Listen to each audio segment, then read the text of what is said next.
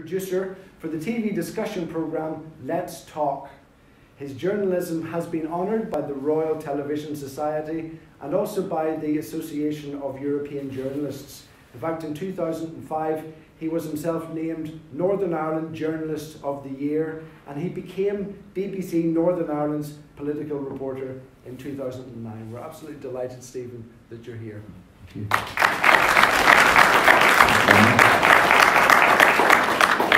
Our guest speaker tonight is Baroness May Blood, who was born and brought up in Belfast. She worked in a linen mill from the 1950s until 1989, where she soon became an active member of the Transport and General Workers Union and a shop steward. During this time, she was involved in creating a women's committee in the trade union and promoting equality for women at work. Since 1994, Baroness Blood has been an information officer of the Greater Shankill Partnership and is a founding member of the Northern Ireland Women's Coalition.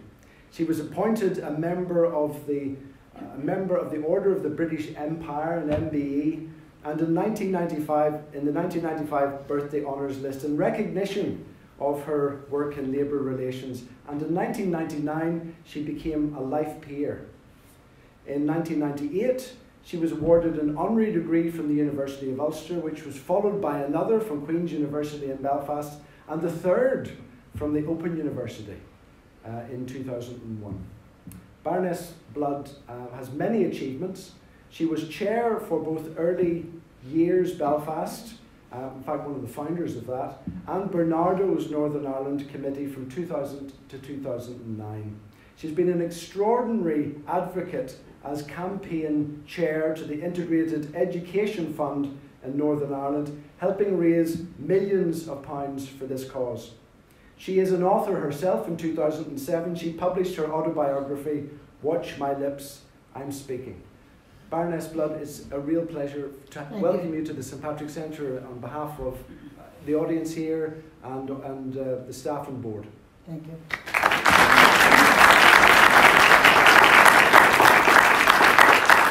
The format for this evening is the same as last month. If anyone was with us, we have about 45 minutes of conversation, and there will be an opportunity for us to ask some questions, which will be invited by Stephen at the end.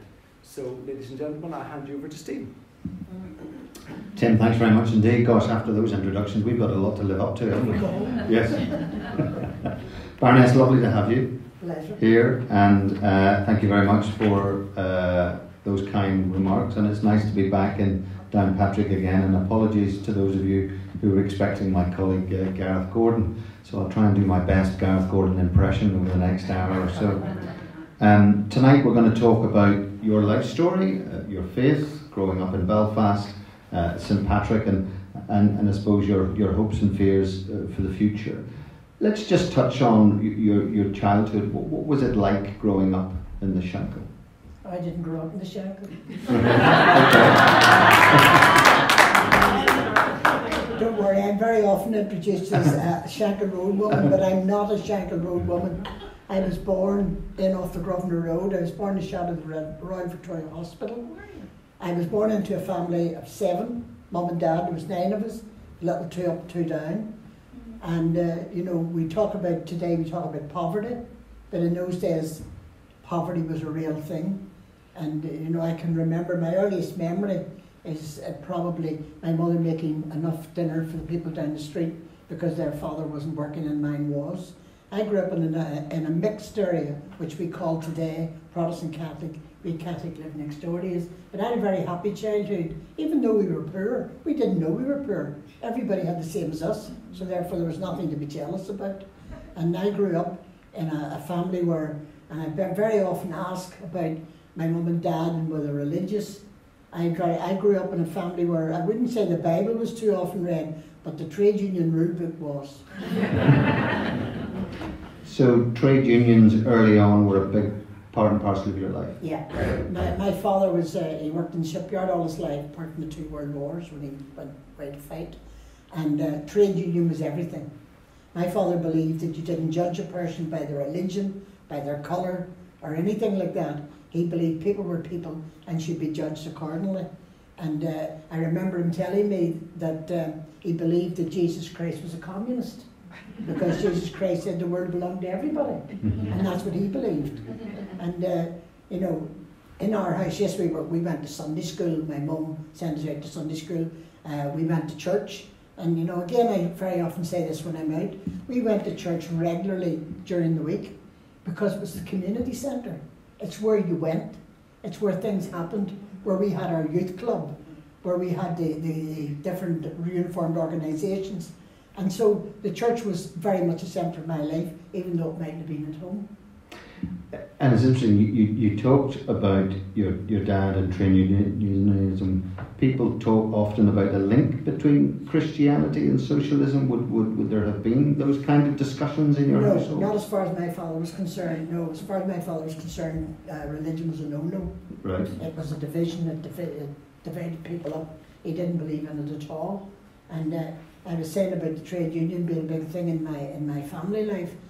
When I went to work first, and I know you'll come on to that, I got strict instructions from my father that I was not to join the trade union. Why not? My father believed trade union for men. That's the kind of family I was with. And did your mum have similar beliefs to your dad in terms of trade unions and No. My mother didn't take any part in that kind of a conversation. There was 7 of us, and him and her, and my mother found trying to look after 9 was enough. She didn't think about other things. So no, my mother never would have discussed a trade union or anything like that. And to my knowledge, was never in a trade union. But according to my father's instruction, I shouldn't join. But I wasn't half an hour in the middle day I joined. And were there discussions? I mean, you're a very political person. You've spent a lot of your political life in and around trade unions, in and around community groups, so you have that sense of community spirit. But and you obviously picked some of that up as a very young person. But would there have been those kind of discussions with your dad at all? Oh yes, well it wouldn't have been around religion. My father would have talked about inequality. My father never could understand, and I was saying this, I was at the City Hall in Belfast on Sunday there at an event, and I was saying I remember a time as a child I wasn't allowed in the back gate of the City Hall. Up the steps and you paid the gas bill and came back out again. That's the way life was then. My father absolutely hated that, and my father thought there should be equality right across the board. Although in a quirky sort of a way, I don't think his equality views included women. It was mostly equality. But that's not real equality. It was, well, in his mind, it was equality among men, and the women just done what they were told. But he believed that life could be better, and you can make life better by what you do. Oh yes, my father believed that if you had a talent, you used it to the best of your ability. Now, it's not that he was greatly interested in education, because when I was 11, I done the dreaded selection process we talk so much about today, and I passed it, and I wanted to be a school teacher. I hated school, absolutely hated it, but I wanted to be a school teacher because from a very early age I realised the teacher had power, and I thought I'd like some of that. Now, I remember coming home and telling my dad that I was doing this exam. It meant nothing, and when the form came to fill into what school he wanted me to go to, I wanted to go to Methody College and then into Stranmillis. He put down Grosvenor High. Why? Grosvenor High was out our back door. So he figured I wouldn't need to go on a bus or anything. I could just go across what we called the Black Pad and into school. He wasn't interested in that side. My father was very much, while he was into equality, my father was very much a man's man, very much. And were there any discussions about faith at all? You touched earlier about your father's view, and you touched earlier about Sunday school. I mean, what about faith? What was? Well, I think I was reared in a time when, as I say, our life revolved around church, Sunday school, and even I lived in a mixed area. Even the Catholics in our area came to our Sunday school. Why? Because it was a free Christmas party and there was a free outing in the summer. People very quickly learned there's certain things you can do and can't do. And I was quoting the other day, I remember probably my first experience of cross community work. I don't like the title, but that's what it's called today. I remember 1948, the Americans sent big boxes of red apples to primary school children in Belfast, and we had to go down and we got 2. I never seen as big a red apples. And I went over and got the little Roman Catholic fella that lived facing me, Jerry McKeown, Off we went to Sandy Road, where I went to school. We got 2 apples each. We brought them home, left them in the house, and I went to St Paul's and got 2 more. But as far as faith in that was concerned, as far as the Bible was concerned, as I say, my mother would have encouraged us to go to church and all that, but it wasn't talked about in the house. And I can't ever remember my father going to church. But it was just accepted. That's what you do. You go to Sunday school. That's the way life was. That was just accepted as part of the community. Yeah. And when you were a little girl, you did you think about what you wanted to do? You touched on a moment ago about possibly being a teacher, or? Yes, I wanted to be a teacher because I considered the teacher had the power, and from a very early age, it must have been something in me wanted that power. I can remember, although it didn't work out that way, because when I passed 11 plus, my dad put Grosvenor High down. Grosvenor High accepted me, and I said no, definitely not. I want to go to Methody. Again, a very stubborn streak. I probably got that from my father. And I can remember going to this little school in Sandy Row, Blaze Street in Sandy Row, and wasting the next 4 years of my life. I hated school. And very often when I'm out at school's prize giving and that, I say to the kids, I had a great relationship with my principal. I seen him every day in the week. Because I was generally sitting outside his office waiting for him. I hated school with a passion. Why did you hate it? I think I just could never see any sense in it. And maybe that's wrong, but... Were you a rebel? Yes. And a fortnight before I left school, the assistant principal sent for me. I left school at the age of 14. And the assistant principal sent for me and she said to me, you're a hussy and you'll never be anything else, only a hussy. And I remember running all the way home. I thought it was a compliment. But I think at that time, that teacher didn't see you become a member of the House of Lords? No, I think that teacher seen me as a troublemaker. And I've spent the last 40 years trying to prove her right. Yes, okay. Right. Well, we need troublemakers sometimes. Absolutely. We need troublemakers. If I don't make trouble, Stephen, nobody remembers. Absolutely, we need troublemakers. It would have been quite nice if that teacher had seen you in the House of Lords. Wouldn't that be lovely? Wouldn't have been lovely. You could have said, how's this for a little hussy? She's long dead. But as I say, in latter years of my life, I've been honoured so many times, as Tim was saying, I have 3 honorary doctorates in the House of Lords. That's not bad for a hussy. That's not bad for somebody that left school at 14. Not bad. Yeah, that'll do for you. Yeah. And what happened at 14 then? Talk me through. At 14, my mother was a cook. And I didn't know that my mother died. I didn't know my mother couldn't read and write. Right. I never knew that. She used to go out every week and buy a magazine called Secrets. But she only looked at the pictures. I never knew my mother couldn't read and write. That's astonishing. Because when my brother was in England, she used to say, you write the letters, you're a better writer than I. But I thought that was the reason. But my mother was a cook. My mother was a marvellous cook. But when did you discover that when she died. And how did you discover that? From her brother. I happened to say something about my mummy writing. He says, no. He says, Maisie is my mother's name. He says, Maisie couldn't write. And nobody told you that, and you didn't twig? No. My mother was very clever. So how old were you when your mum died? 41. So for 41 years, you didn't know that your mum... No, I never knew my mother couldn't write. That is astonishing. But she was a marvellous cook.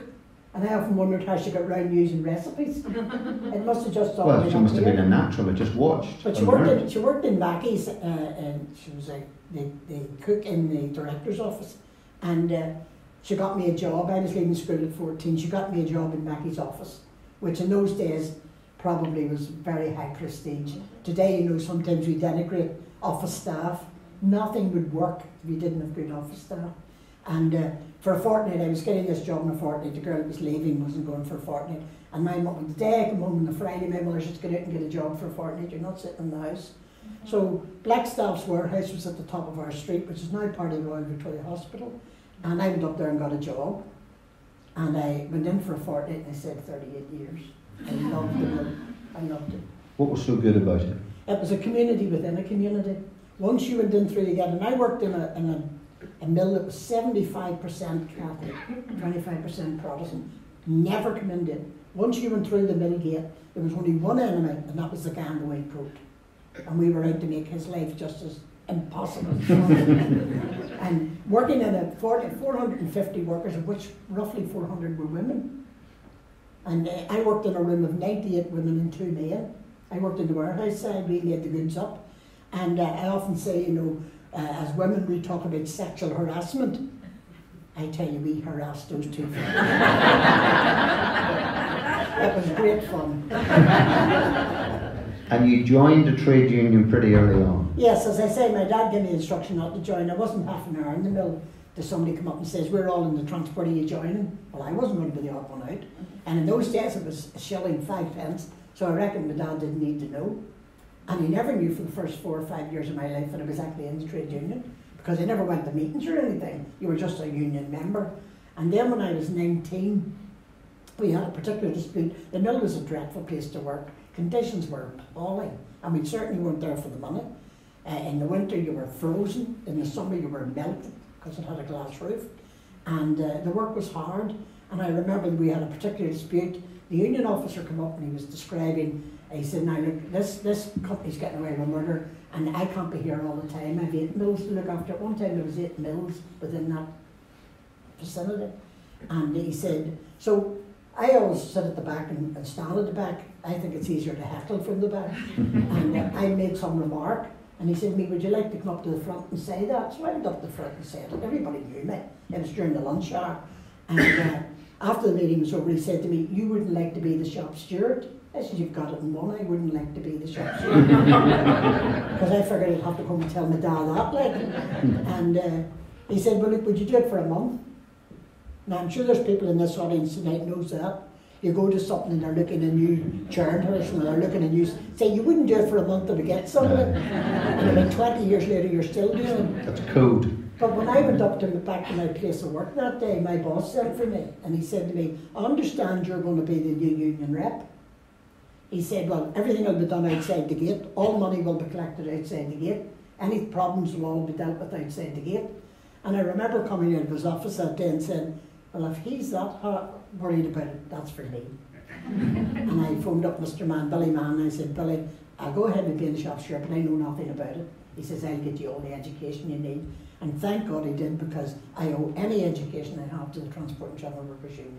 That really was a big moment in your life. Oh, absolutely. And I went to classes in the tech, and it was all men. Invariably throughout my life I've always felt that I've always been the only woman. And it was all men, but I used to watch those stewards and watch what they were doing and watch what they were asking for. And I'll give you an example. There was some stewards in the class for Michelin, which was a big company in those days, and there was a World Cup coming up, and they wanted to watch it live, and the company says, no, we can't stop the process, but what we will do, we'll video it, we'll let you watch it in the canteen afterwards, and we'll throw in a couple of crates of beer. That was it.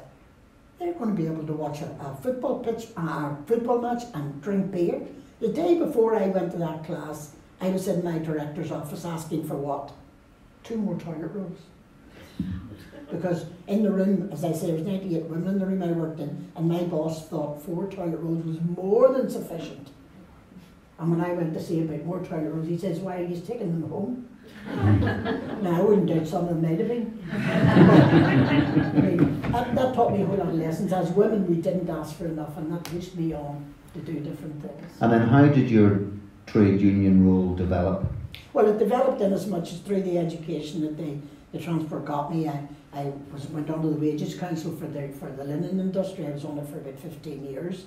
I started to speak at conferences. I started to get noticed. I started to put things forward. And more, you got more involved in things, and the trade union gave me the strength and also the education to push it forward. What did your dad think? My dad was a very unhappy man. So he wanted to know what good that was going to do me. Yet he was a trade unionist. Oh yes, but he didn't know women. Oh, no. But did you ever convince him? Oh, I think in a sneaky way he was proud. I think he probably but was. He probably proud. wasn't going to tell me. No. I would never do. My father used to call me the big girl. Right. And at the end, when all my brothers and sisters married, and there was only mum, dad, and me left, I used to hear him say, "Mummy, we'll talk about that when the big girl goes out." Right. Were you the favourite? Oh, absolutely not. No. My oldest sister was the favourite. Oh, and okay. my dad Right. and one of my brothers was my mum's favourite. We knew that. Right. What did your mum think of your burgeoning trade union My career? mum just thought it was absolutely wonderful. I was probably doing all the things she would have loved to have done. My mother worked in Gallagher's as a young woman. When she married, she had to give the job up. That was the law then. And she drifted from one job to another. As I say, she was a cook, she was a cleaner. She worked in the munitions during the war. And I think my mother just thought, good girl. And my mother used to say to me, if you think you can do it, go for it. That's good advice. Go for it. If you fall on your face, at least you've tried. And did you feel at the time that you were this trailblazer? Oh, absolutely not. Many, many times, I have to be perfectly honest, I felt out of my own depth. I wondered, my God, what have you got yourself into now? Because invariably, I was always more or less in the company of men. So you were always competing. That was one of the reasons that we tried to set up a women's committee. I went on to the ruling committee of my union, was voted in, and you were there for 2 years. And one of the things I thought we should have a women's committee. And in a funny way, it was a step forward, but it was a step back. Because when we got a women's committee, the men said, right, we don't need to talk about them issues now, they can talk about it in their own wee committee. That's not what we wanted. We wanted to talk about it in our committee and put it through to the committee, the bigger committee, to get it done. I was on the ruling committee of my union for a number of years, but I was the only one. There was 23 men and me. And that's where the title of my book comes from. Because when I was on that committee, if I made a contribution to whatever they were discussing, they just looked down the table and went on talking. It was like as if somebody had opened the window and let the wind in. And one day I was particularly angry and I hammered the table and I says, watch my lips, I'm speaking. And they all looked down the table and that became my nickname. I was known in the transport union as watch my lips. But it worked. It worked. It worked. And I've been reading your book over the last week or so, and I was struck by the passage where you write about being made redundant, and I couldn't get over the amount of money you were offered. Tell the audience about that. I worked in the mill for 38 years and I was the longest employee there when the mill closed in 1990, and I got £3,000 of redundancy. For 38 years? For 38 years. It's astonishing. And not only that, but we were made redundant, and because we were owned by an English company, we were told we couldn't draw unemployment benefit for 12 weeks. And I remember going to the job centre, it's now called, we called it the Bureau in those days. I went to the Bureau on the Shankill and I said to the manager, this can't be right. I mean, why give me £3,000 one hand and make me live for 12 weeks? And we says, there's nothing can be done about it. And then I had a friend and she says to me, go to the Bureau on the Falls and see what they say. And I went down and seen the manager in the Bureau on the Falls, and he said, give me all those details, and within a week we had our unemployment benefit. It's amazing. We were only pure working class Protestants, nobody cared. But that guy got us our money. And then you started to get involved in the local community. Yeah? Yes, I was unemployed for 8 months, and you know, very often we hear and we talk about unemployment, but until you've actually been unemployed, you have no idea the whole feeling of nobody really cares, there's no value here. And I had applied for a number of jobs, but obviously I wasn't going to get them because I was already known as a very trade unionist, so I wasn't going to get a job. And I remember going down to Snugville Street, the Bureau, and the guy said to me, now, take a seat. He says, what age are you? I says, I'm 52. He says, that's a real problem. I says, for you and me both. He says, you're too old to retrain and you've no real industrial experience. What's the talk? I knew what he meant by too old to retrain. I knew what he meant by no industrial experience because I'd worked in textiles all my life, and textiles was a dying industry. But how could you be too old to retrain? And he gave me a little white card and he wrote on it not to be recalled. And he says to me, don't worry, you'll always get your benefit. And I came out that day and I remember standing on the Shankill Road and saying to myself, is this my future? Is this me? I could have been out doing community work from 9 in the morning to God knows what time at night, but it wasn't paid employing. Nobody was valued by giving you a salary. And only those people who've been there would understand that. And I remember saying to myself, this can't be right. This just cannot be right. On the Sunday night, I got a phone call from a Roman Catholic woman I'd worked with on the peace line for a number of years, and she said, we're opening a new project on the Shankill, in the Ballygamartin Road, and she says, we'd like you to manage it. I said, don't be stupid. Me manage it, I can't even manage myself. The truth of the matter was, all my life the guy in the white coat had been the enemy, and she was asking me to be that person. Yes. But she was very persuasive, and thank God she was, because it opened up a whole new world to me. And what was that new world? Well, the world was that you could make some kind of opportunities for people who, like myself, had been thrown on the heap. I learned that I had skills I didn't even know I had. I ran an office. I was able to do wages, something I never even thought about. But we had to do it because we didn't have the money to pay anybody. And we employed 10 men who were unemployed. They only got £10 on top of their benefit. They came in the morning at 8:30 and they worked through to 4:30 every day. And they made the most beautiful furniture. These guys were really all paramilitaries, ex-paramilitaries, guys who had been thrown on the heap and told they were failures. When they came in, they discovered they had a skill to make the most beautiful wooden furniture, or paint. A number of things, and we opened up that world to them. And I seen that change just taking place in many of those men's lives, and it just took me down another road.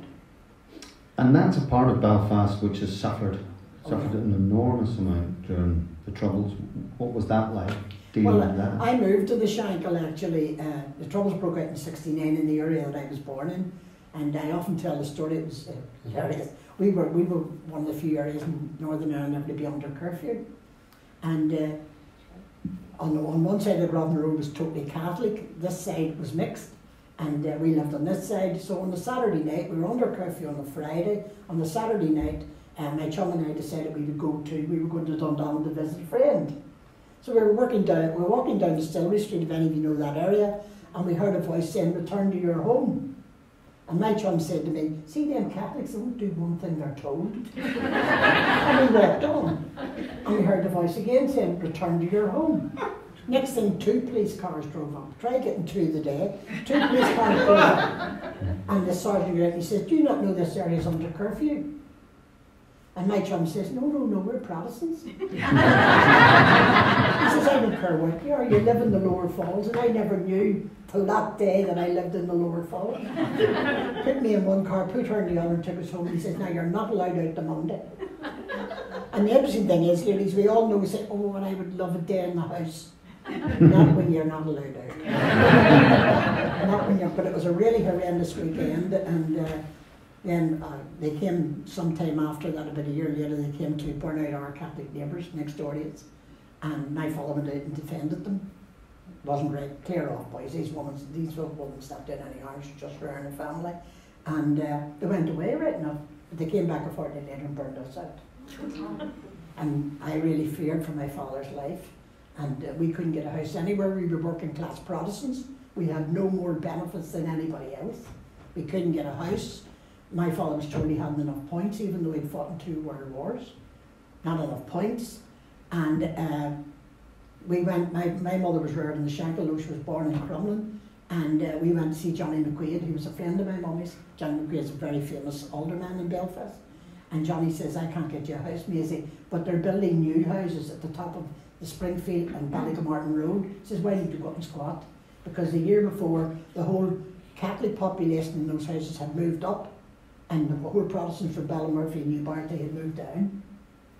So there was a lot of vacant property, and we moved into a flat, and my mother thought she'd landed in Hollywood. We had central heating, we had a bathroom, we had running water. Things we had never in our lives had. And we moved in. Now, the whole estate was only 8 years old. Beautiful estate sitting right at the foot of the Black Mountain. It gets its name from the Springfield Road and the Ballygamartin, that's why it's called Spring Martin. And when we got there, it had been built with 800 dwellings. And when we got there was only 350 could have been lived in. They were absolutely destroyed. They were either burnt out or whatever. And kids were lighting fires and all. We moved into the flat, and I decided to form a committee. How old were you? I was about 36 or 37, I think. Anyway, I decided to form a committee and try and see could we turn the estate around, because it had become a real dump. We had rats rolling about the estate as big as cats. because we couldn't get the bin men in. We were technically too close to the peace line, as they call it. And it was really dreadful. People just went out. We had a beautiful front and back garden. People just dumped in the back garden. And I have photographs at home where the rubbish was as high as the 6 foot railings. And rats were running everywhere. So we decided we would put a group together. We met in each other's houses. The committee had 12 women and 1 man. And I'm very often asked by feminists, why did you invite 1 man? I said, it's really quite simple. He could write lovely letters and he could use a computer. And we didn't know how to do either. And we met in each other's houses. We put a 5-year plan together to clean up the estate and to get the derelict property taken out, get a shop, get a play park for children, get a football pitch. And I remember taking this wonderful plan down to one of the people who were in charge, and they said to me, well, where's your business plan? I says, what's a business plan? Which is, they'll have to take us away and put it in business, and they'll have to cost it. I says, how could I cost it? But how could I know what it would take? He says, well, it won't be accepted. Fortunately, through my trade union connections, I had a friend who could do that for me. Got the business plan, got it put forward, and Richard Needham was the minister at the time. We invited Richard Needham up, and people laughed. The powers to be said, don't be stupid, the minister doesn't go up to the peace line. But Richard Needham came, and Richard Needham said every built as he seen it that day, they shouldn't have made living it. And gradually, the 5-year plan that we had planned, it took 10 years. We got the whole estate cleaned up, all the derelict property taken out. We got the houses renovated, we got a shop, we got a playground. We could never get a football pitch. And we got a football pitch in Spring Martin 2 years ago, 40 years after we asked for it. So sometimes things don't happen, but sometimes with a very determined. And in the estate at that time, we had both the paramilitary factions, we had the UVF and the UDA in the estate, and they had illegal drinking clubs. And they fought every night of the week. We didn't need to go for the peace line. Some of the things that happened was dreadful. And as a committee of women, we decided, right, we're getting rid of them. And most of the women on my committee, their men drank in these clubs. So it was but these women stuck it out. I remember being one wee woman on our committee, this wee tiny person, and she went to one of these flats that was an illegal drinking club, knocked the door, and this guy came out. Now she was so small, when he opened the door, she was actually looking at his belly button. And he said, what do you want? She says, we want you out. I okay, and closed the door. That woman kept that up night after night after night, till we eventually got them out. So it is possible for ordinary people to make that difference, but it does take a lot of grit and a lot of sticking it in there and doing it. And I have to say at the time, what disappointed me so greatly was the churches really weren't interested. We couldn't get the churches interested at all. Why don't you think they were interested? I think it was too difficult. The paramilitaries was very open what they were doing, and the churches didn't want to know. And that really hurt me because I have a very strong faith. Was it natural after that you would get involved in politics? No, it wasn't natural. Very often I'm asked why I never went into politics in Northern Ireland. I have to tell you the truth is, I didn't want to be orange or green. I just didn't want to be either. But the Women's Coalition came. The Women's Coalition came, and it came about in a strange way, Stephen, because in 1994 I was asked, along with a group, to take 52 women from Ireland to a conference in Boston, all expenses paid. Now the ones from the south, they were handpicked, they were all professional women. In the north, Paddy May, whose wife was the Secretary of State's wife then, and she insisted we would have to advertise them. And we had 32, we got 140 applications. But we eventually got down. Anyway, the 52 women went to Boston, and I went to Boston with a clear idea, politics is not for me definitely. I came back from Boston with a firm idea that if we were ever going to make real change in Northern Ireland, it would have to be politically. And that was the reason none of us got together and the Women's Coalition came out of it. And I have to say, I never believed in a women's party. I don't believe in that at all. The world's men and women, I don't believe in that. I don't believe in a man's party or a women's party. But we needed women to the talks table because it was going to be all men who was going to decide our future. And so we were told, I was told by an official unionist, that get away, women in Northern Ireland are wanting into politics. We had 78 women put their name down to stand, and we couldn't fill the forms in quick enough. And we got 2 women elected to the talks, and those women through the most horrendous physical and mental abuse, and I really mean that. It really was 2 years of torture. When they got up to speak, the political parties in the room used to catcall, whistle, sing, anything at all. And it was just, and then when I met them in the corridors, we would give them a nudge. But we come up with an idea that we would name them and shame them. And the press, like yourself, used to come in and interview. And we had a canteen and we said, right, we'll put your name on the wall. It soon stopped. It soon stopped, so it did. But the Women's Coalition would all understand, as you know, for storming and the peace talks, and were involved in the Good Friday Agreement and all that. The interesting thing about the Women's Coalition is, people very often ask me now, why is there no Women's Coalition now? The reason's quite simple. Women in Northern Ireland didn't vote for it. End of story. When I go out to talk to feminist groups, they talk about they want women to do this and women to do that. Here was an opportunity. If they wanted a women's party, here was an opportunity to do it. So the Women's Coalition gradually went down, and I have to say we had a lovely dinner one night, a lovely wake, and we buried it. And someone said to me in the recent debacle when our Stormont was down for the 3 years, do you think we should resurrect the Women's Coalition? I said, no, you can't do the same trick over again. We have to find another way to do it. There were heady days, weren't there? Oh yeah, but having said that, I mean, at that time, these 2 women were at the talks table. Now, there were women in politics, I was aware of that, but they weren't at the front table. Now today, if you look at Stormont today, we have 90 MLAs, of which 30% are women. 3 of our parties is led by women. Now, if anybody had told me that 15 years ago, or even, I would not have believed it. I would not have believed the DUP would have had a women leader, Sinn Féin would have had a women leader. It didn't be, but very often they seen the Women's Coalition was taking a vote. So parties outside said, we better get in on this. But in terms of women's representation, there's still a lot more work to be done. Oh, absolutely. But there were women who held the line. I mean, I was thinking, for instance, the other night, I was thinking when Seamus Manning died about Breeze Rogers. I mean, Breeze Rogers really held the line in the SDLP, so she did. And she was one of the few women that was willing to speak out. But there is still a lot of work to do. But talking about, 30% of Stormont being female now, I heard a comedian saying recently, when Stormont was down, at least it proves equality works. What do you mean? He says, well, when the men ran it, it was a mess. Now the women are running it, it's still a mess. So he says that proves equality works. But yes, we will press on. We'll press on. Obviously, there's still a lot of need out there. There's a lot of things to be done. I'm glad to see the Assembly back. Hopefully it'll remain for a while. How did your life change when you became a member of the House of Lords? Oh, my life changed entirely. As I said, in the late 90s, I'd been honoured many, many times, and sometimes embarrassingly so, because I know lots of women who've done those courageous things and have never got a recognition for it. Many of them just happen to be in the frame. But Mo Mohan was the Secretary of State at the time, and Mo and I were great friends, had been friends even before she became the Secretary of State here.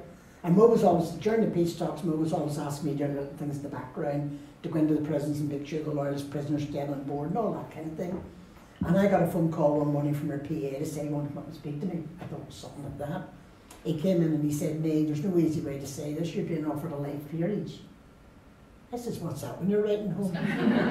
He says, "You're being offered a seat in the House of Lords." I says, "What to do with it?" I actually thought, stupid and ignorant. I thought they were going to give me a chair. And I couldn't figure out how I was going to get it home and where it could fit in my house. But he explained what it was. And of course, it was such a huge honour. No woman in Northern Ireland had ever been considered for the House of Lords. That's how far our politics was all male. But I said yes, because I have an awful bad habit of saying yes. Did you have to think about it for long? No, I said yes right away. I have one problem, Steve. People ask me to do something, I say yes. And then 5 minutes later I go and say, "Oh my God, what did I say yes for?" But I said... Do you consult with people? Is there any individual that you... No. When I was told this, I said yes right away, and then I went home and walked the floor all night. My God, what had I done now? Me and my big mouth. In terms of decision making, is your gut reaction often right? So when you make a decision because, do you know what, that feels right? Yes. That feels and right. I believe all my life, I have a very strong Christian faith, and I believe all my life God has opened doors. And I believe sometimes it's been scary, like going into the House of Lords. I had no idea what I was going to do in the House of Lords. unlike Baroness Ritchie, who had the experience of working in Parliament, I had no idea. And I went in there, but you know, I just knew it was something. This was another door God had opened for me. This was just something more I could do for Northern Ireland. I wasn't there for myself. I was there to promote people in Northern Ireland. And then you had that tricky thing to do. You had to come up with a title for yourself. Yes, I mean, after I phoned, I said no, and I phoned the next morning and said no, and then Chris said to me, the Prime Minister, who was Tony Blair at the time, giving me 3 days to think about it. So I went away and I prayed. I knew it was what I should do. I rang him and said yes. And then I got a letter from a guy called Garter. And if ever there was a pompous man, this is him. And I went over and he said, "We now, Lady Blood, we have to think about a title." And I said, "No, I don't want a title. You have to have a title. Everybody has to have a title." The reason's really quite simple. You have to be Baroness Blood off somewhere for their records. Anyway, what did I know about setting a title? I had no idea what the man was talking about. And you weren't allowed to ask anybody because it was all a big secret. I was told I couldn't talk about it until Tony Blair made it public. So I took him. You have to take a map over to Garter. I took a map over. Now, up until I wrote my book in there a few years ago in 2007, I believed I was born beside the Blackwater River, which is where the West Link is now. It's actually the Blackstaff River, but I thought it was the Blackwater River because the street beside it was called Blackwater. And I said there was a place on the map called Blackwater Town. I said that will do me. So my title was put down, Baroness Blood of Blackwater Town, County Armagh. Try getting that on an envelope. Anyway, on the Shankill, it then became known that I'd been offered a seat in the House of Lords, and they were taking bets on the Shankill as to what my title would be. Would it be Baroness Blood of the Shankill, Baroness Blood of Ballyghamorton, Baroness Blood of Whiterock? And I have to be honest, if I hadn't known I could take Belfast, I would have been thrilled to take it. Belfast, my city, but I didn't know. I had no idea. So I picked out this place, Blackwater Town, and it was put down the seal. And the history of Blackwater Town is in 1969, when the Troubles broke out, it was 99% Protestant. There was only one Catholic family lived in it. Today it's the exact opposite. And when my title was formally announced, I was sent for by our brigadiers. And he said to me, "What on earth made you take a Republican hold of Blackwater Town?" I said, "It's really quite simple. I'm claiming it back for the Protestant people." Now that wasn't true. He didn't have a sense to it. And I have to say the people of Blackwater Town were thrilled. Just in case there's anybody in the audience from Blackwater Town, do you want to apologise? Yeah. They were thrilled because I'll tell you why. Blackwater Town had a project then. Once they had a Baroness, the project seemed to go on by leaps and bounds. I went up. And they gave me the most wonderful night. The whole place turned out. Nice. And it was wonderful, and gifts. And I stayed, meant to be. Yeah, I stayed friends with some of them for a number of years. But you know, that's my title, and I'm proud of it. And here in Downpatrick, I love to come to Downpatrick because I actually have a school here called after me, Blackwater Grade School. And it's called after me. I think you're secretly taking over large parts of Northern Ireland. I think you're doing it town by town, really. But the interesting thing about the school was when we moved them out, they were in temporary premises down in the old Beaver Hospital. When we moved them here, there was a whole thing about the name, would the Downpatrick be part of it? Of course, it was Down High and all that. And then someone on the board says, "Look, let's call it Blackwater Town after my blood." And actually, I'm rather proud that I have a school called after me. I tell my sister that, and she just looks at me as if I'm not wise. I think that's rather lovely. You were mentioning Downpatrick, and obviously we are here in Downpatrick. Let's talk a little bit about St Patrick. What does St Patrick mean to you? Well, I was thinking about this when Tim very kindly asked me to come. I have to say St Patrick has always been the saint of Ireland. Personally, I don't know a great lot about him. I know there are churches called after him on both sides. I know there are orange lodges called after him. I know there's a day called St Patrick's Day. My first memory of St Patrick's Day would probably be my mother took me to have my photograph taken on St Patrick's Day, and a lovely green ribbon. I used to have ringlets and lovely green ribbon and all. But I really don't know a great lot about St Patrick. And I was saying to someone recently, I was speaking in the House of Lords a number of years ago, and helped to form a group over there called Champion. We have a big day on St Patrick's Day. And I was asked to speak at it, and I said, "Here's some breaking news from Northern Ireland. and everybody, there was a couple of hundred there, and everybody stopped. I said, number one, we all believe God's on our side. Whatever side we're on, God's on our side. We all believe St. Patrick's our saint, whatever side we're on, and we all love George Mitchell. So there's three things we agreed on right away. But as far as St. Patrick's concerned, I mean, I know he's a saint, I know it, and I've read a little of his history, how he came as a slave and all that. But I have to say, to be perfectly honest with you, it has never really had a great impact in my life. Do you see him as a unifier? Is there something? Oh yes, I mean, if you read the history of him, reconciliation was a big thing. Yeah. It was a big thing that he came to bring people together, and I like that. I like that. I think this, that's what we need in Northern Ireland. We need people to come together, and that's why I'm so interested in integrated education. So yes, I see that. I mean, he's a lot of things. Commitment's one of the things that is very often talked about St. Patrick. And I believe we have to make a commitment. So there's a lot of things when I read his story and read his life, there's a lot of things I would say, yeah, we need some more like that. But there are a lot of people out there doing a lot of good work. I don't know whether I would attribute to St. Patrick or not, but at the end of the day, I mean, I'm going to America, for instance, on St. Patrick's Day, and they just love it. We don't pay the same thing to it. Some see when you touched on it a moment ago, but some see the patron saint as simply for one community. What would you say to that? Well, yes, you're quite right. I mean, for many, many years, it would always be seen as a Catholic thing. And I think, and fair play to the Catholic community, I think they have actually made more of St. Patrick than we have ever had. But I think that's slowly changing. And as I said earlier, I am aware there are orange lodges and all called after St. Patrick.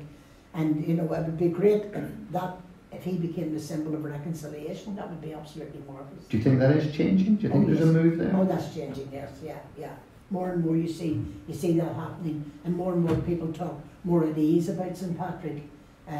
Even the very fact to get it off as a holiday, people are beginning to move that way, and I think people are just fed up with all this histrionics that we have to deal with here in Northern Ireland. Forgiveness is a big part of St. Patrick's ministry. And he forgave those who kidnapped him. But on a day-to-day basis, we all find forgiveness very, very hard.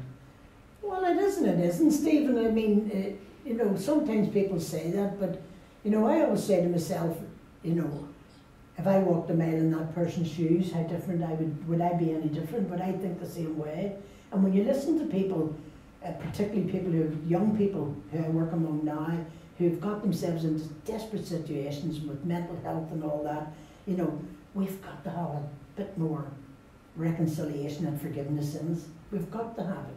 And if we're true Christians, which we claim to be, then it would be an obvious thing for me. And do you think St. Patrick is relevant today? Do you think there's anything we can learn from him? Oh yes, and I think that is one of the good things about a centre like this.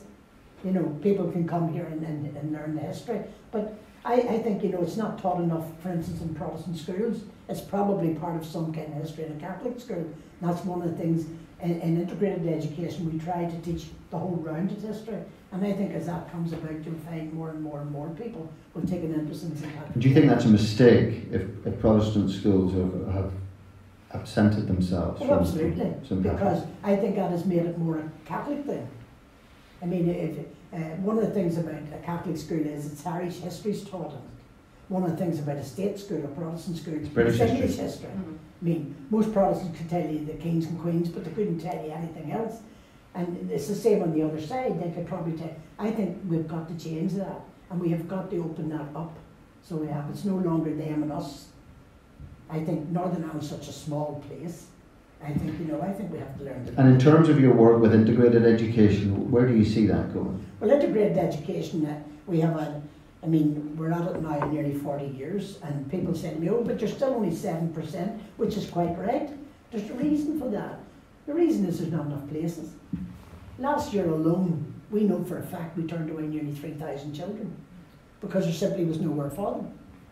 Our schools are nearly all oversubscribed, and we're now working towards bringing schools together, which will make economic sense of nothing else. But we're now looking at that, to integrate my school, and we done a little program because it wasn't known that parents in a school could take a vote as to whether they wanted the school to become integrated. To change its status. To change its status. But we made that known, and fortunately for us, Liam Neeson, who's a big supporter of integrated, Liam made a lovely video for us, and the whole thing has just taken off. At the moment, we've had several schools vote to go through. In fact, I was at one yesterday, Harry Memorial on the Craigie Road, and we have another 7 going through the voting at the moment. There's a legal thing where they have to take a vote, and it has to be a number in the votes and all that. And that takes a couple of years. That's why I'm so keen about fundraising, because we have to fundraise all that work. We have to pay for our staff. We get no government money at all, and no integrated school was ever started by the government. None. It was all started by parents. We talked earlier about the House of Lords. You've stepped away from the House of Lords. Do you miss it? Yeah, I mean, I was nearly 20 years in the House of Lords, and I have to say the first year I went in, I was terrified. I didn't really know why I was there, but it's a most fascinating place to work, and you really can do a lot of things for Northern Ireland. That's why I was there. I wasn't there about me. I was there about people in Northern Ireland, and I miss it. And the big thing I miss about it is the gossip. Because you're always sure to hear a wee nugget about somebody. As I said to you before, I don't think you miss gossip at all. I think gossip circulates around when you. I worked in the mill, it thrived on gossip. And the House of Lords is not unlike that. I was just going to say there are probably quite a lot of similarities. Absolutely, and I miss that. But no, seriously, I miss the work. But I'm over in London one or 2 days every month. I'm still involved in a lot of things in London. I still drop in to Westminster and see my friends. And Baroness Ritchie has just taken my desk, so there's no going back. But it's a wonderful place. I think you need to go back and take your desk back. It's a wonderful place to work, and you can really make a lot of difference. I mean, when I was in the House of Lords, one of the first things I was able to do was bring Sure Start to Northern Ireland. And today we've 39 Sure Starts all over Northern Ireland. And there's still a lot more work to be done. And what do you think of politics at Westminster at the moment? They're rubbish. In what sense? Well, when I first went into Parliament, I knew a lot of people in the Commons who were there to help people. All of a sudden, it seemed to have gone around, and it's professional people, lawyers and all going in now, and they're only out for themselves. And you know, if you take the Prime Minister, I mean, I was saying earlier, I have a sister, she's 88, there's only me and her left out of the 7 of us, and my sister couldn't understand how this man could be President of the United States and our Prime Minister. She thinks it's not the same person. The problem is, she's not that far off. You're a great Labour person. You've always been Labour, and Labour have their own particular difficulties at the moment. What's your assessment of what's going on there? Well, the Labour Party has torn itself apart, and basically, yes, before Corbyn arrived, I mean, the Labour Party were either a Brownite, a Blairite, whatever-ite, and I never could understand that. I thought we all worked together for the good of the people. But the interesting thing about it is when Corbyn came in, I had great hopes, I have to say, for Gordon Brown. I thought Gordon Brown, but it didn't work out that way. And when Corbyn came in, it was almost immediately that he was going to destroy the Labour Party. And I mean, his 5 years in office has proved that. The Labour Party now will be years and years and years and years if ever getting back to any status. And it's only the Labour Party will fight for ordinary working people's rights. I mean, the Conservative Party couldn't care less. So for me, it's a sad day when you see the Labour Party in disarray the way it is. Some very talented people within the Labour Party, and both in the House of Lords and the House of Commons. But having said that, everybody, when I was there, everybody was joining one side or the other, and I couldn't understand that. I thought we were a group together working for the good of people, and there's a lot of work to be done out there, a lot of work, as I've already said, about mental health and all. I mean, there are issues that I don't even understand now. They're young people's issues, and drugs and all that kind of thing. I mean, when I was young, my mother would have brought you in, and that was the end of that. But that doesn't happen now, and I helped to run a big Sure Start program, and you see those problems even from that very early age. But thank God Sure Starts Early is working. But in the Labour Party in England, I think after Blair's success and after Gordon Brown and then all the debacle of different people standing and all, it just all fell away, and I just don't know when it will ever be back. Are there any of the current leadership candidates that you have faith in? I think Keir Starmer's a good man now, and Keir also played a big part in the peace process here. He's a good man. Whether or not he would be able to bring the party together or not, I don't know. I think they're just too fragmented at the moment, and everybody will have their own wee party that they're going to support. And unfortunately, Corbyn and McDonald, that's the way it went. The like Liam McCluskey, who headed up my own union for a number of years, were so divisive. And I never can understand that. Life's hard enough without making problems. And what about the Labour Party in Northern Ireland? What's your sense of? Well, the Labour Party, I'm the president of the Labour Party in Northern Ireland. We wanted to run candidates, not for Westminster, we wanted to run candidates for local elections. The Labour Party in England wouldn't allow us. Everything you went to do, they wouldn't allow it. Oh, we'll have to take that vote, but and it's never been decided. And basically they've just more or less left the Northern Ireland Labour Party floundering. So they have, do you think there's enough support there to get an assembly seat? No, because again the Labour Party in Northern Ireland's putting itself apart. And you don't do that unless everybody moves forward together. So is it worth pursuing, or is it the end? Oh, it's worth pursuing. Oh yes, because I think you have to get people that have a vote. I mean, I'm old enough to remember when the DUP started, and there was only Ian Paisley. Look where they went. John Hume and people like that. I mean, visionaries, people who actually laid their lives on the line. And we don't seem to have that quality of people now, and that worries me. And what about closer to home? What about Stormont? It's back after 3 years. What are your thoughts? Well, Stormont's back, and I always said it would go back when it did, because nothing concentrates your mind like a hanging. I mean, they were heading into an election which both major parties could have done very poorly. I mean, if you look at the SDLP's results in the Westminster election, that proved what's possible. Alliance here was on the uprise, and I think the two major parties were afraid of an election that could cost them a lot. The problem is that I'm just a bit worried. They're back now, and everybody seems to love each other, and everybody seems to be agreeing. I'm just wondering how long that will last, because very often Stormont just disintegrates into megaphone diplomacy. You shared at me and I shared at you. And there's so many problems in Northern Ireland that we need to be serious and get down. There's not enough money to do all the things these people are promising.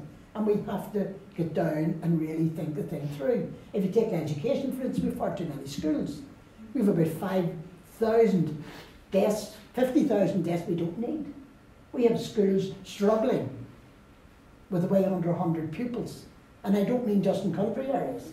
And you look at the health service, look at how far the nurses had to go to get any right recognition. They are difficult decisions for a local politician to say, I'm going to close that school down the road. That's not a vote winner. No, I mean, I understand. The same with hospitals. You're not closing my school, but you can close the one up the road if you like. But we have to come away from that, because we don't have enough money to do all this. And we have to get real about it. And Northern Ireland, I often say when I say that, Northern Ireland is such a lovely place. And, there's only about 2 million people here. London itself will be about 5 times that. We've got to get real in Northern Ireland. We've got to get real and realise. So in the long term, are you hopeful that Stormont is going to work? Yes, well I was asked last week, actually I was at an event, and I was asked, was I optimistic or pessimistic? And I said the simple answer to that is, the people of Northern Ireland can't afford to be pessimistic. We've got to hope, and we've got to hope for a better future. And hopefully, Stormont will be part of that. We're going to come to a close, and we're going to come to some questions from the audience in a moment, but when you look back at your amazing life, from leaving school at 14 and working in the mill and working with communities, Women's Coalition, the peace process, the House of Lords, it is, and I'm sure hopefully the audience will agree, an incredible journey. Absolutely. And you've written about it. Do you have any kind of sort of life philosophy that has kept you going all the time? Well, I think because of where I was reared, the fact that I was reared in an area of mixed people, the fact that I was reared in poverty, the fact that you witness all those things, I think that forms you. I think that puts into your head. And I think, you know, the very fact that, yes, the hussy left school, yes, she went into work in a mill, yes, the mill closed down, and as one door closed, another door opened. And, you know, I very often say when I'm out speaking to young people, you know, we all go through hundreds of doors a day. You just never know what's on the other side of the door. And I'm hopeful that, you know, we'll have a better tomorrow. But for myself, I mean, I've just had the most fantastic life. And I often say, you know, I'm just an ordinary woman who's had the most extraordinary opportunities. Ladies and gentlemen, Baroness Blood.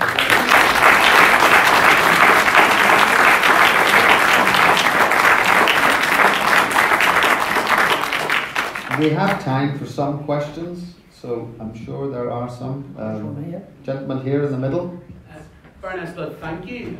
That was just fascinating and really inspirational. I'm intrigued by someone who left school at 14 and talking about how really your education came through the union, being so passionate about education.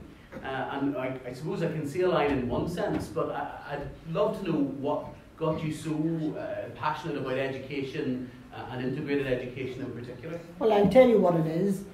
All my life, I have felt the loss of an education. And particularly when I went into the House of Lords, I found that, you know, there was a lot of things going on that I just didn't fully understand. Even when I went into the House of Lords first, I wouldn't have even knew how to plug a computer in. I had to learn all that. And when I went into the House of Lords, I was over 60. You know, and one of the things I have learned in the last 20 odd years is education is the future for our young people. It's your passport. And I say that when I'm out speaking to young people. Get a good education behind you because it will always stand to you. I wasted my years of education, something I deeply regret. But if it's in my power to even get one young person to take that on board, then I think I've fulfilled that mission. Okay, gentleman here. Baroness Blood, I find you an amazing individual. And I want to ask you, what is your opinion on the Irish language, please? Yes, it's really quite simple. I think if people want to speak Irish, that's perfectly all right with me. In the same way people want to speak Ulster Scots, which I've never fully understood, that's perfectly all right. But I do not think that it needs to be put down in legislation. I was thinking just particularly, and I have to be perfectly honest with you, I was coming down a road today and all the streets had double name English and the Irish name. And I often think to myself, I travel quite a bit and I've been all over the place, but I have never seen that. Even in London, you don't get that dual names on streets and that. And I often think, wonder what our visitors makes of that. Now, I have no problem. And you know, it's interesting because it was actually Presbyterians who kept the Irish language alive. Very much. And I'm a Presbyterian.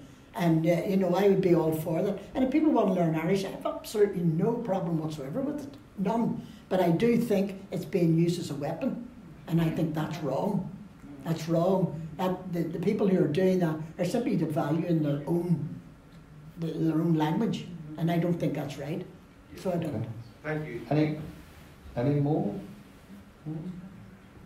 Oh, one at the front. Oh, no, you're not allowed. Can I ask a question? It's more of a repetition. Over dinner, you had mentioned that there was a difference between the time when you had the reaction of the people on the Shankill Road when you received your CBE and when you received your peerage. Could you tell us a wee bit about that? Yes, when I got the MBE in 1995, I got it for industrial relations.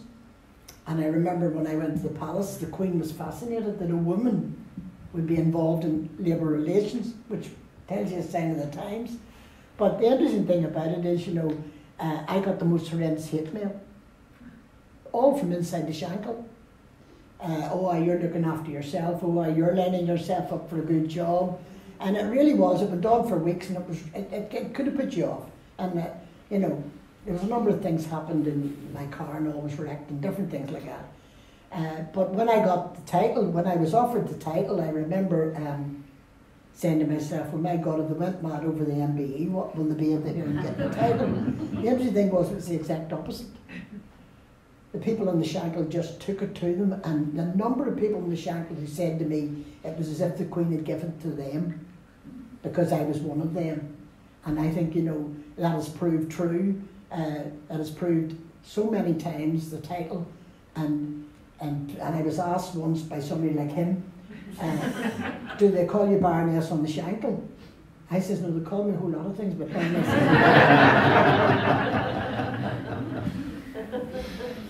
Okay, any more questions before we wrap things up?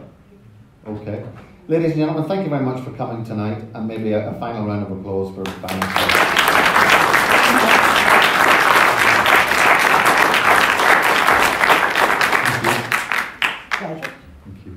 Wonderful. Ladies and gentlemen, I would just like to thank both of our speakers for tonight. Thank you, Stephen and Baroness. I have got a present for both of you. Oh, good. From the centre. So I'll come up and give these to you now. Baroness, thank you very much. Thank you so much for coming. Thank you, Tim. Thank you. And Stephen has been here so often, we're kind of running out of gifts for him. But we've got something that we hope that you're going to enjoy. That's very kind. Lovely. Thanks very much. Thank you. Now, as always, folks, we do have canapes and drinks and wine and all sorts of things afterwards. For those of you who are on our mailing list, that's excellent. If you're not on the mailing list, please do see Keely as you leave. The next conversation is going to be between Father Darcy, who's going to be here, and we're also going to have Joe Duffy, the RTE presenter, Joe Duffy. So Father Darcy in conversation with Joe Duffy. That's going to be on the 12th of March. Well, you'll really enjoy Father Darcy. Father Darcy's He's a real character. Okay, so there we go. Thank you very much.